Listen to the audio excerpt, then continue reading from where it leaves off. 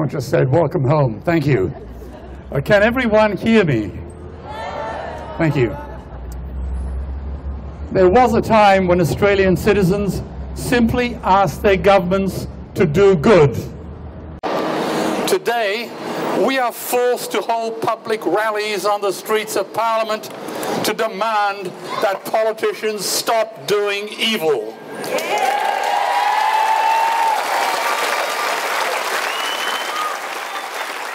A pox on their house. Yes.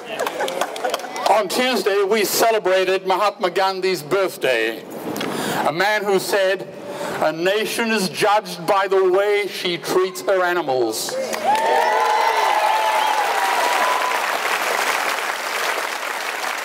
Well, today, by Gandhi's measure, all around the world, Australia is being judged in the harshest of light. Indeed. And tomorrow we celebrate St. Francis's Day, the patron saint of animals. So today I call on every church, temple, synagogue, mosque, on every priest, imam, and rabbi to issue a clarion call from every pulpit that live animal exports is an evil, disgusting abomination, and it must be eradicated immediately.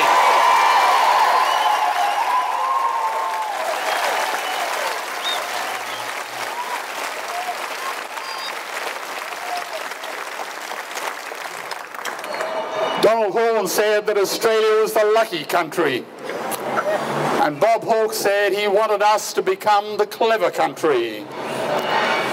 But because of this disgusting, noxious live animal trade all around the world today, we are increasingly being known as the cruel country.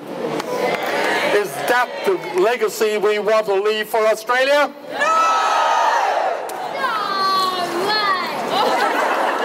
Well said.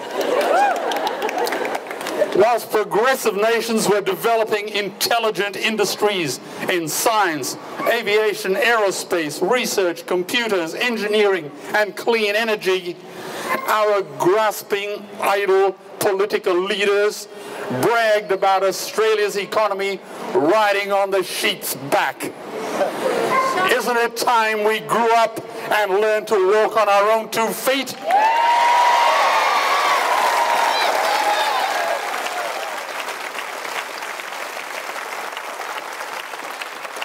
To use our brains to create rather than our brawn to kill.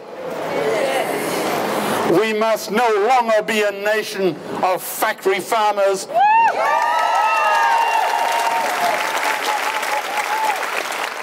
Sadly, we still have the squatter mentality. When I listen to the haunting chords of that beautiful song, Waltzing Matilda, I wish the swagman had kicked the squatter's backside, chucked him into the billabong, nicked his thoroughbred, and run off with Matilda. Australia would have been a wiser, kinder, richer, and sustainable country if he had. Let's make no mistake about it. Live animal export is not an industry. It's a bloody atrocity.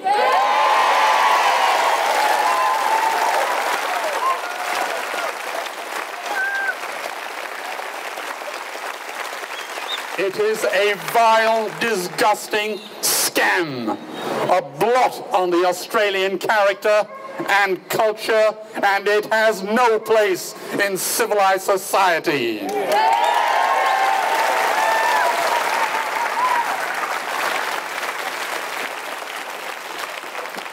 Any politician who supports this vile trade should hang his head in shame and apologize or resign immediately.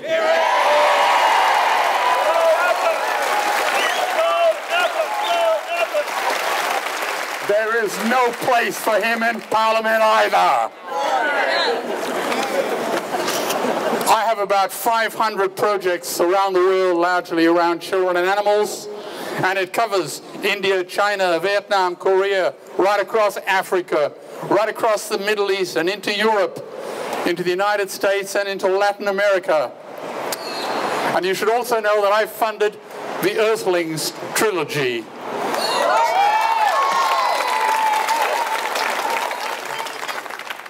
So believe me when I tell you I have seen a lot of stuff. And I've filmed atrocities around the world that would terrify and disgust the most battle-hardened, tough Australian soldier. Believe me, the live animal industry and trade is the most egregious, nasty, and brutish of anything I have ever seen anywhere. And I challenge every politician to send my DVD footage to every Australian household before the election, and I'm willing to pick up the tab to do so.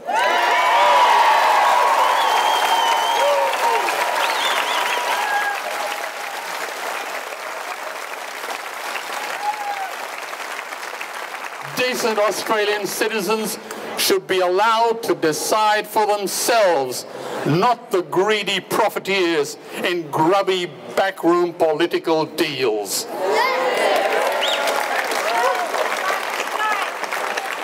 The livestock trade lies to you when they arrogantly claim that they and they alone will improve animal welfare standards in these foreign countries.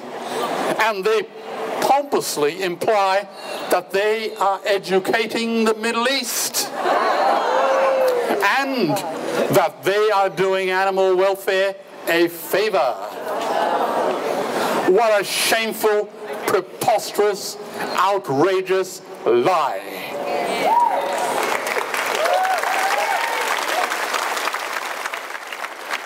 Believe me, every penny of my own money that I invested in the Basatine slaughterhouses in Cairo to improve the animal welfare standards was utterly wasted. The cruelty there is as vile as ever. So here's an idea. Let this filthy trade conduct a simple, low-cost experiment. Let them demand that all their importers install CCTV cameras in those ghastly gulags that they call slaughterhouses.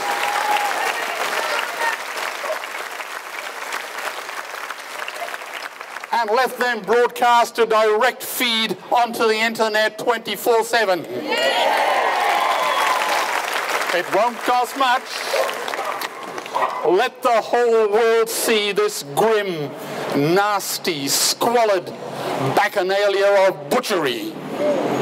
After all, what have they got to lose?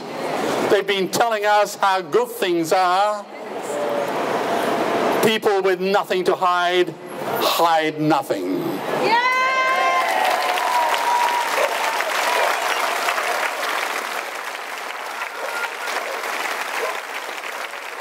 Believe me, no gimmick their spin doctors can concoct will change one fact. That terrified, innocent Australian animals born on Australian soil will be dragged onto death ships, transported across miles of rough oceans to the Middle East and elsewhere. And they will endure grueling hardship and nauseating sickness. They will be imprisoned in cramped, claustrophobic steel racks and watch as thousands of their fellow victims die en route and their bodies callously chucked overboard into the sea. And they are the lucky ones. And when our tragic Australian animal survivors finally arrive at these hellholes, they will be tortured. Each individual sentient animal from Australia will suffer an agonizing, terrifying death at the blood-stained hands of brutal, knife-wielding strangers. And it will be another nail in the coffin of Australia's reputation. These are the facts. And anyone who defends this hideous industry is indescribably cruel, blindingly ignorant, or deliberately obtuse. Let them choose one, two, or three.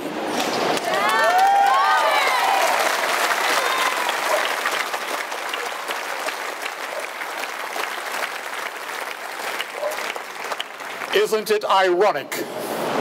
Our Australian history books tell touching stories of young Australian soldiers in the Middle East at the end of World War I who refused to leave their faithful horses behind, choosing instead to take the last sad and lonely walk with their beloved horses out of sight and ending their lives with a bullet in the brain from a service revolver.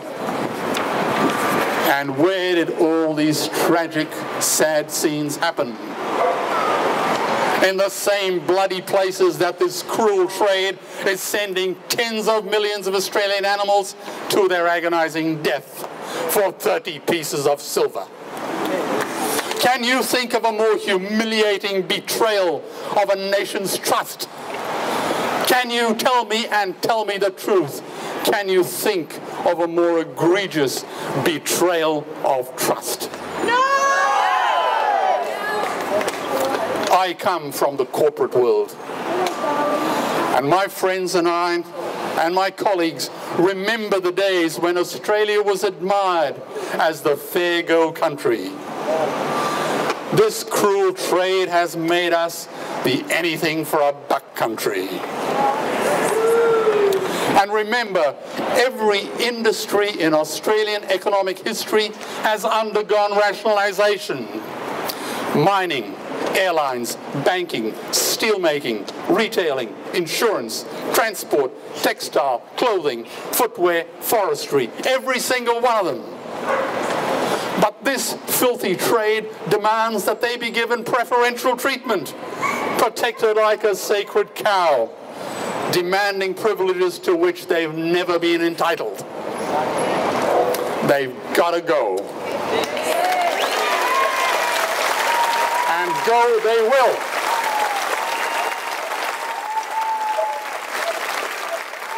Of the United States of Australia.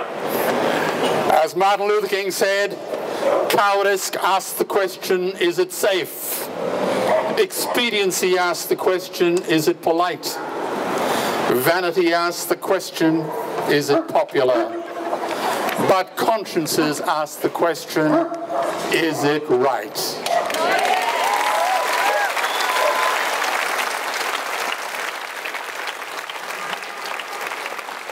So let us demand that all political leaders, Liberal, Labour and National, simply grow a spine and ban this filthy trade once and for all, simply because their conscience tells them that it is right. And let's remind them, they are not our political leaders, they are our political servants.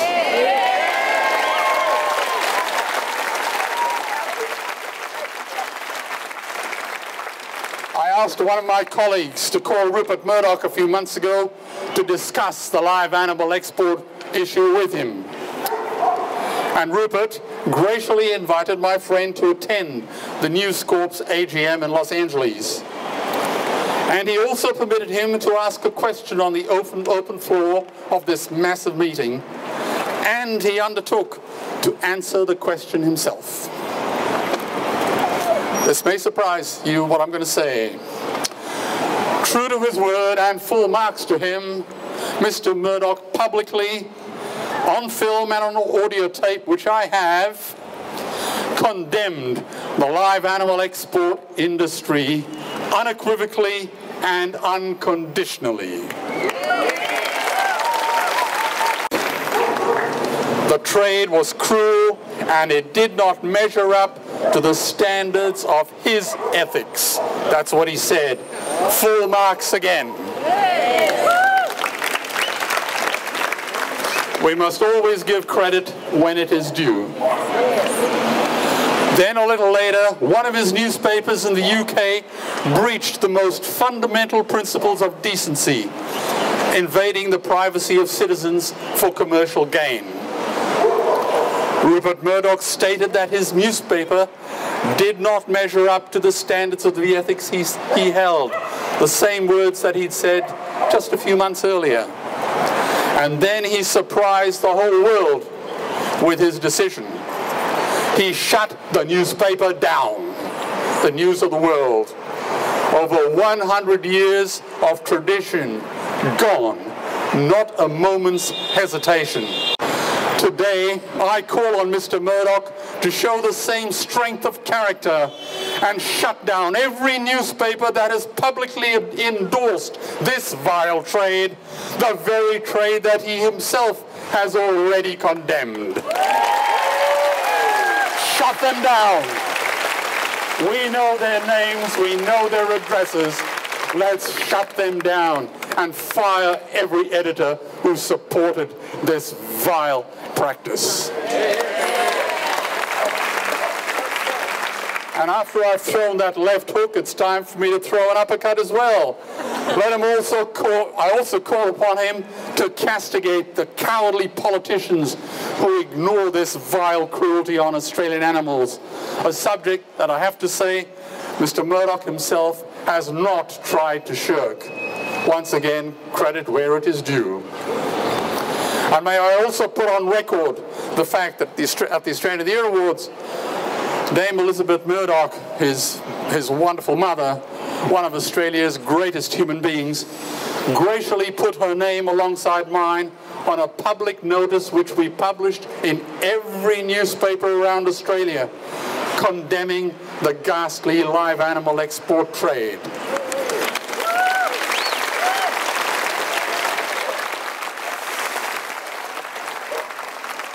So today, I call on every Australian citizen to get angry and get a voice, get active and get organised. Tell every person you know and every politician you elect, we can fire them just as easily as we hire them. The game is up.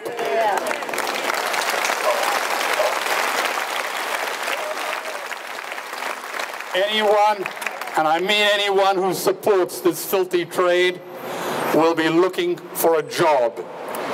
It is only when this barbaric trade has been confined to the garbage dump of history will we be able to truthfully say with pride in our hearts those immortal words, "Advance Australia Fair."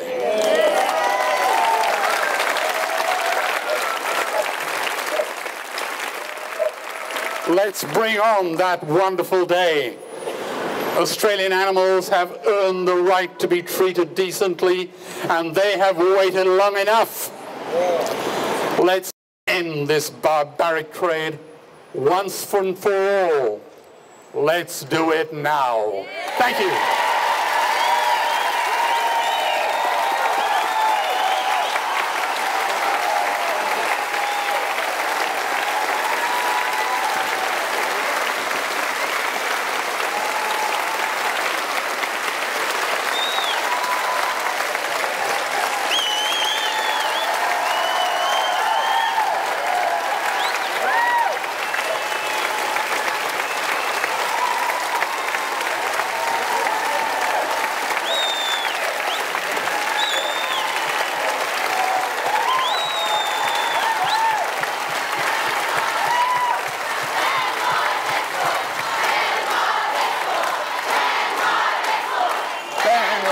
Export. Ban live export. Ban live export. Ban live export. Ban live export. Ban live export. Ban live export. Ban live export. Ban live export.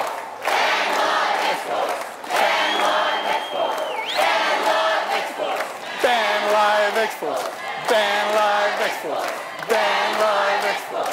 Ban live export. Ban live export. Ban live export. Thank you so much, Phil. Thank you so much. much. What an inspiration. So if you're not fired up after that, well, I don't know, I give up. Thank you so much. And I just mentioned, this is Phil's mum here. This is Winston.